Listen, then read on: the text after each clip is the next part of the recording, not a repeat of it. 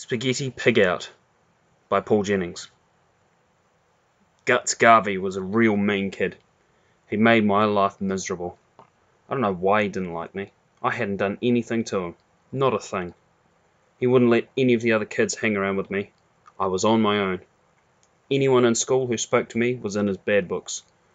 I wandered around the yard at lunchtime like a dead leaf blown in the wind. I tried everything. I even gave him my pocket money one week. He just bought a block of chocolate from the canteen and ate it in front of me, without even giving me a bit. What a rat. After school, I only had one friend, my cat, Bad Smell. She was called that because now and then she would make a bad smell. She couldn't help it. Everyone has their faults. She was a terrific cat, but still, a cat is not enough. You need other kids for friends too.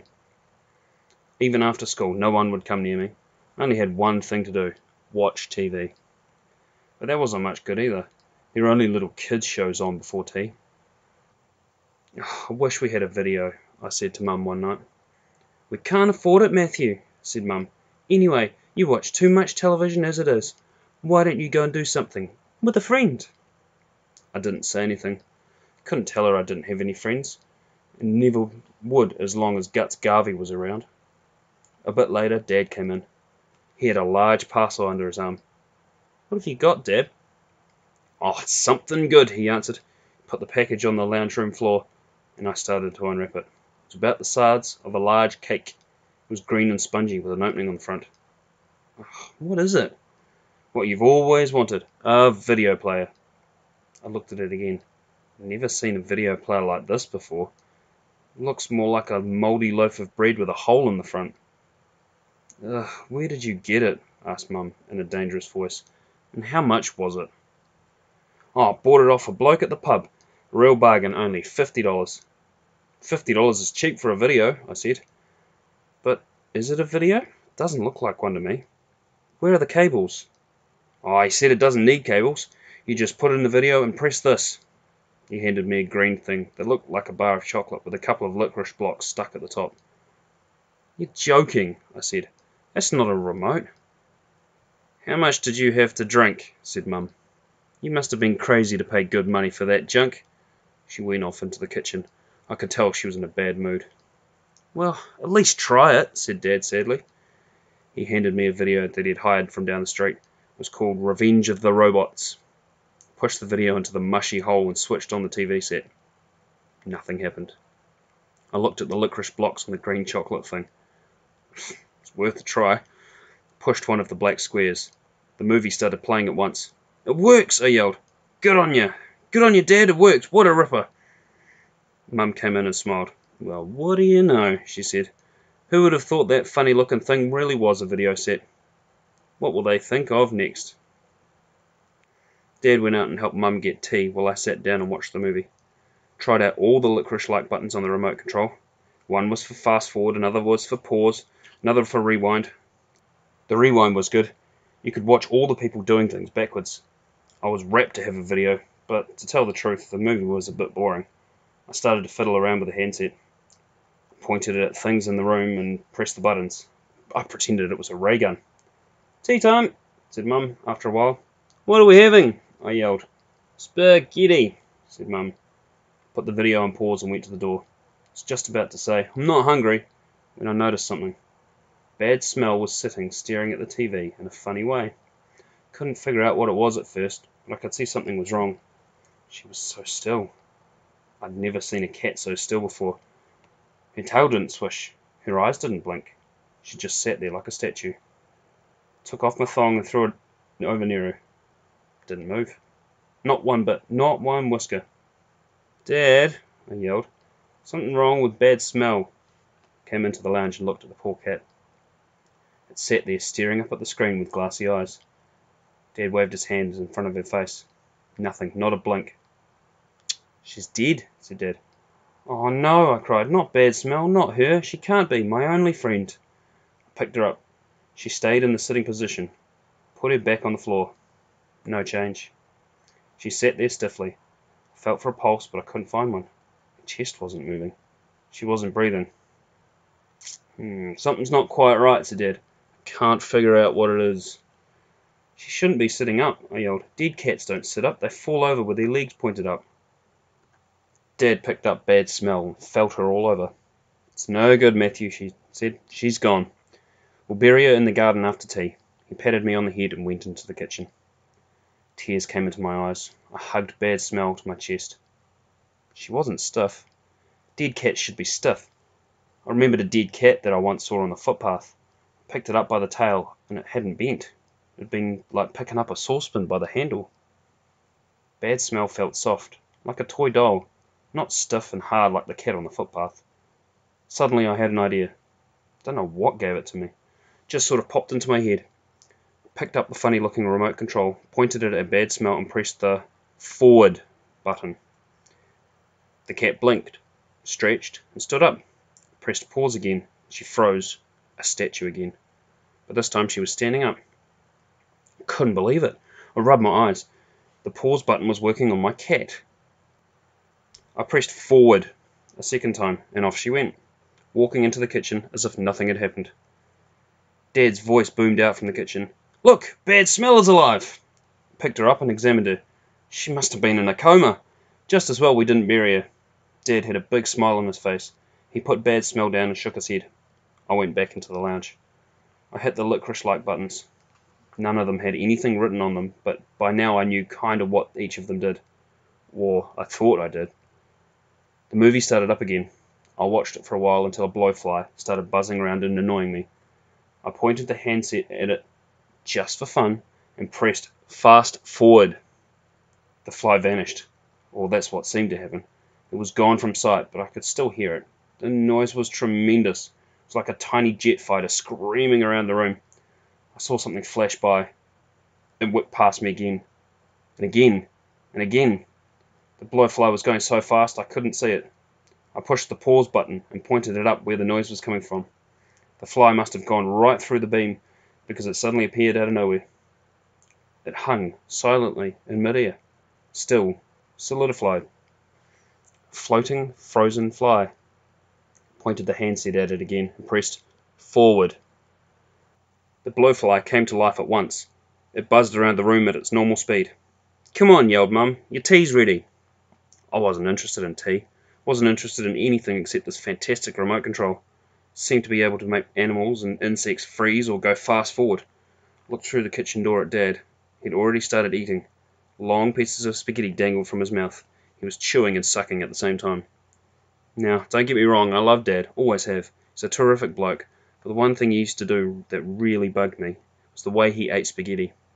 He made a lot of slurping noises, and the meat sauce gathered around his lips as he sucked. It used to get on my nerves. I think that's why I did what I did. I know it's a weak excuse. I shivered, and I pointed the control at him, and I hit the pause button. Dad stopped eating. He turned rock solid and just sat there with the fork halfway up to his lips. His mouth was wide open. His eyes stared. The spaghetti hung from his fork like worms of concrete. He didn't blink. He didn't move. He was as stiff as a tree trunk. Mum looked at him and laughed. Oh, good one, she said. You'd do anything for a laugh, Arthur. Dad didn't move. Okay, said Mum. That's enough. You're setting a bad example for Matthew by fooling around with your food like that. My frozen father never so much as moved an eyeball. Mum gave him a friendly push on the shoulder, and he started to topple. Over he went. He just looked like a statue that had been pushed off its mount. Crash! He lay on the ground, his hand still halfway up to his mouth. The solid spaghetti hung in the same position, only now it stretched out sideways, pointing at his toes. Mum gave a little scream and rushed over to him. Quick as a flash, I pointed the remote control at him and pressed forward. The spaghetti dangled downwards. Dad sat up and rubbed his head. Oh, what happened? He asked. You had a little turn, said Mum in a worried voice. You had better go straight down to the hospital and have a check-up. I'll get the car. Matthew, you stay here and finish your tea. We won't be long. I was going to tell them about the remote control, but something made me stop. I had a thought. If I told them about it, they'd take it off me. It was the last I would see of it for sure. If I kept it to myself, I could take it to school. Oh, I could show Guts Garvey my fantastic new find. He would have to make friends with me now that I had something good as this. Every kid in school would want to have a go. Dad and Mum came home after about 2 hours. Dad went straight to bed. The doctor had told him to have a few days' rest. He said Dad had been working too hard. I took the remote control to bed with me. I didn't want to use it until the next day. It was Saturday. I slept in. I did my usual morning jobs and set out to find Guts Garvey. He usually hung around the shops on Saturday with his tough mates. The shopping centre was crowded. As I went, I looked in the shop windows. In a small cafe, I noticed a man and a woman having lunch. They were sitting at a table close to the window. I could see everything that they were eating. The man was having a steak and what was left of a runny egg. He'd almost finished his meat. Reminded me of Dad and the spaghetti. Took out the remote control and looked at it. I knew I could do pause, fast forward, forward. There was one more button. I couldn't remember what this last button was for. I pushed it. I wouldn't have done it on purpose. I didn't really realise that I was pointing at the man in the shop. Poor thing. The last button was rewind. Straight away he began to uneat his meal. He went backwards, put his fork up into his mouth and started taking out the food and placing it back on his plate. The runny egg came out of his mouth with bits of steak and chips in it. In, out went his fork, each time bringing a bit of food out of his mouth. He moved the mashed up bits backwards on his plate, and the knife and fork, and they all formed into solid chips, steak and eggs. It was unbelievable. He was unchewing his food and uneating his meal. Before I could gather my wits, his whole meal was back on his plate. Then he put his clean knife and fork down on the table. My head swirled. Suddenly I knew I had to do. I pressed forward. Straight away, he picked up his knife and fork and began to eat his meal for the second time. The woman sitting opposite him had pushed her fist up into her mouth. She was terrified. She didn't know what was going on. Suddenly she screamed and ran out of the cafe. The man didn't take any notice. He just kept eating. He had to eat the whole meal again before he could stop. I ran down the street feeling as guilty as sin. This thing was powerful. It could make people do things backwards. Stopped at the corner. There, talking to his mean mate Rabbit, was Guts Garvey. This was my big chance to get into his good books. "Hey, look," I said. "Take a squiz at this." I held out the remote control. Guts Garvey grabbed it from my hand. "Yuck," he growled. "Green chocolate. Buzz off, bird brain." He lifted up the remote control. He was going to throw it at me. No, I yelled. "It's a remote control from a video. You just press the black things." Guts Garvey looked at me. Then he looked at the control. He didn't believe me, but he pressed one of the buttons. Rabbit was bouncing a basketball up and down the footpath. He suddenly froze. So did the ball. Rabbit stood there on one leg, and the ball floated without moving, halfway between his hand and the ground. Guts Garvey's mouth dropped. He rubbed his eyes and looked again. The statue of Rabbit was still there. "Press forward," I said, pointing to the top button. Guts pressed the control again, and Rabbit finished bouncing the ball. I smiled. I could see Guts was impressed. He turned and looked at me. Then he pointed the remote control straight at my face. "No!" I screamed. "No!" But it was too late. Guts Garvey pressed the button. He paused me. I couldn't move. I just stood there, both arms frozen up in the air. My eyes stared. They didn't move. Nothing moved. I was rock solid. Guts and Rabbit laughed. Then they ran off. People gathered round. At first they laughed. A whole circle of kids and adults looking at the stupid dill standing there like a statue. Someone waved their hand in front of my face. A girl poked me. "Oh, he's good," said someone. "He's not moving a muscle." I tried to speak. My mouth wouldn't move. My tongue wouldn't budge. The crowd got bigger. I felt like an idiot. What a fool. Dozens of people were staring at me, wondering why I was standing there, posed like a picture on the wall. Then I stopped feeling stupid. I felt scared. What if I stay like this forever? Not breathing, not moving, not alive, not dead. What would they do with me? Put me in the garden like a garden gnome? Stash me away in a museum? Bury me alive? Oh, it's too terrible to think about. Suddenly I collapsed. I puddled into the ground. Everyone laughed. I stood up and ran as fast as I could go. As I ran, I tried to figure it out. Why had I suddenly gone off pause? Then I realized what it was. I remembered Uncle Frank's video. If you put it on pause and went away, it would start up again, automatically after, 3 or 4 minutes. The movie would come off pause and keep going. That's what must have happened to me. I looked ahead. Could just make out 2 tiny figures in the distance. It was Rabbit and Guts Garvey, with my remote control. I had to get it back. The dirty rats had nicked it. I didn't care about getting in Guts Garvey's good books anymore. I just wanted my controller back. And revenge. I wanted revenge. I ran like a mad thing after them. It was no good. I was out of breath and they were too far away. I couldn't catch them. I looked around. Oh, Sean Potter, a kid from school, he was sitting on his horse, Star, on the side of the road. I rushed over to him. Hey, help! You've got to help. Guts Garvey has pinched my remote control. I've got to get it back. It's a matter of life and death. Sean just looked at me. He wasn't a bad sort of kid. He was one of the few people at school who'd been kind to me. He wasn't exactly a friend. He was too scared of Guts Garvey for that. But I could tell by the way he smiled and nodded at me that he liked me. I jumped from foot to foot. I was beside myself. I just had to get the remote control back. Sean hesitated for a second or two.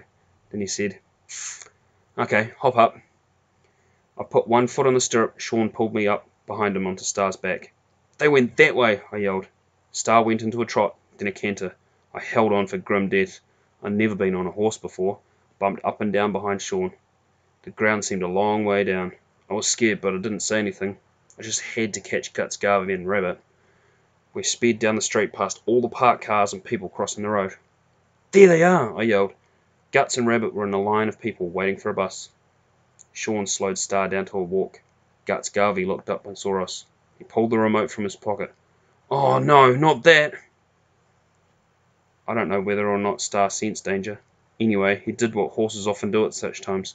He lifted up his tail and let a large streaming flow of horse droppings fall onto the ground. Then he took a few steps towards Guts and the line of people. Guts pointed the remote control at us and hit the rewind button. "Stop!" I screamed, but it was too late. Star began going into reverse. She walked up a few steps backwards. A pile of horse droppings began to stir. It twisted and lifted. Then it flew through the air, back to where it came from. The line of people roared. Some laughed. Some screamed. Some ran off. How embarrassing. I was filled with shame. Poor Star went into a backwards trot. Then suddenly she froze. We all froze. Guts had hit the pause button. He had turned Sean, Star, and me into statues. While we were standing there like stiff dummies, the bus pulled up. All the people in the queue piled on. They couldn't get on quickly enough. They wanted to get away from the mad boys and that even madder horse. After 4 or 5 minutes, the pause effect wore off. We were able to move. I climbed down off Star's back. "Sorry," I said to Sean. "I don't know what's going to happen." Sean stared down at me. He looked pale. "I think I've just had a bad dream," he said. "In the middle of the day. I think I'd better go home." He shook his head and slowly they trotted off. "Rats," I said to myself. "Everything's going wrong. I'd lost the remote control. Guts Garvey had nicked it and there was nothing I could do about it. I was too scared to go near him in case he put me into reverse again. Felt terrible. Walked home with slow, sad footsteps. When I got home, Dad was mad because the remote control had disappeared. I couldn't tell him what had happened. He'd never believe it. I had to spend most of the weekend pretending to help him look for it. The video wouldn't work without the control. On Monday, it was back to school as usual. Back to wandering around with no one to talk to. As I walked around the schoolyard, my stomach rumbled. I was hungry. Really hungry. I hadn't had anything to eat since tea time on Friday night. The reason for this was simple. This was the day of the Great Spaghetti Pig Out. A competition to see who could eat the most spaghetti bolognese in 15 minutes. The grand final was to be held at the school hall. The winner received a free trip to London for two. The entrance money went to a charity. I had a good chance of winning. Even though I was skinny, I could eat a lot when I was hungry. I'd won all the heats. My record was 10 bowls of spaghetti bolognese in 15 minutes. Maybe if I won the competition, I'd also win the respect of the kids. I was going to give the tickets to London to Mum and Dad. They needed a holiday badly. I didn't see Guts Garvey until just before the competition. He kept out of my sight all day. I knew he was cooking up some scheme, but I didn't know what it was. There were 4 of us up on the platform. Me, 2 girls, and Guts Garvey. The hall was packed with kids and teachers. I felt confident but nervous. I knew that I could win. I looked at Guts Garvey and saw he was grinning his head off. Then I saw Rabbit in the front row. His pocket was bulging. Rabbit had something in his pocket. I think I knew what it was. They were up to no good. Guts and Rabbit had something cooked up, and it wasn't spaghetti. Plates of steaming spaghetti bolognese were lined up in front of us. Everything was ready for the starter to say go. My empty stomach was in a knot. My mind was spinning. I tried to figure out what they were up to. What if I ate 5 plates of spaghetti and Rabbit put me into reverse? I'd uneat it like the man in the cafe. I'd go backwards and take all of the spaghetti out and put it back on my plate. My knees started to knock. I decided to go back out of the competition. I couldn't go through with it. "Go!" yelled Mr. Stepney, the school principal. It was too late. I had to go on. I started shoveling spaghetti into my mouth. There was no time to mix in the meat sauce. I just pushed in the platefuls as they came. 1, 2, 3. The winner would be the one to eat the most plates in 15 minutes. I watched Guts and the others out of the corner of my eye. I was already ahead by 2 bowls. In, out, spaghetti, spaghetti, spaghetti. I was up to 7 bowls. Guts had only eaten 4, and the 2 girls had only managed 2 each. I was going to win. Mum and Dad would be pleased. Rabbit was watching us from the front row. I noticed Guts nod to him. Rabbit took something out of his pocket. I could see it was the remote control. He was going to put me on rewind. I was gone. But no, Rabbit was not pointing the control at me. He pointed it at Guts. What was going on? I soon found out. Guts began eating the spaghetti at enormous speed, just like a movie on fast forward. His fork went up and down to his mouth so quickly you could hardly see it. He licked like lightning. He swallowed at top speed. Boy, did he go. His arms whirled. The spaghetti flew. 10, 11, 12 bowls, 13, 14, 15. He was plates ahead. I didn't have a chance to catch up to Guts, the guzzling gourmet. He fed his face like a whirlwind. It was incredible. Inedible. But it really happened. Rabbit had put Guts on fast forward so that he would eat more plates than me in 15 minutes. It wasn't fair, but there was nothing I could do. The audience cheered and shouted. They thought Guts was fantastic. No one had ever seen anything like it before. He was up to 40 bowls. I'd only eaten 10, and the 2 girls 6 each. The siren blew. Guts was the winner. I was second. He'd eaten 40 bowls.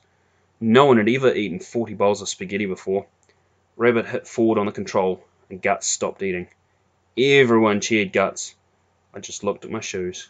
I felt ill. It wasn't just from eating 10 plates of spaghetti. I swallowed. Just had to keep it all down. That was one of the rules. You weren't allowed to be sick. If you threw up, you lost the competition. Guts stood up. He looked a bit funny. His face was a green colour. His stomach swelled out over his belt. He started to sway from side to side. Then he opened his mouth. Out it came. A great tumbling surge of spew. Tidal wave of swallowed spaghetti and meat sauce. It flowed down the table and onto the floor. Brown and white lake of sick. Guts staggered and tottered.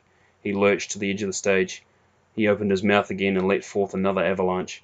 The kids in the front row screamed as the putrid waterfall splashed down, all over Rabbit. Rabbit shrieked and sent the remote control spinning into the air.